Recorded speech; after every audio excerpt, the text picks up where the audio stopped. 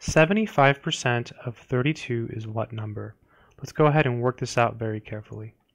So the first step is the 75%, you want to write that as a decimal. So you would take your 75 and move the decimal over 2 places. So 1, 2. So it's 0.75. So you have 0.75. And I want to put this in parentheses. The reason I'm doing that is because the of here means multiply. So times, I'll use a dot for times. You can also use an X, I'm just using a dot. 32, so 75% of, again, of means multiply. Then it says is what number? So is means equals. And then for the number, we can use any letter we want. Let's use X. Okay, so that's it. So now I'm going to go ahead and just put this in my calculator. So 0.75 times 32. So I got 24. So 24 is equal to X.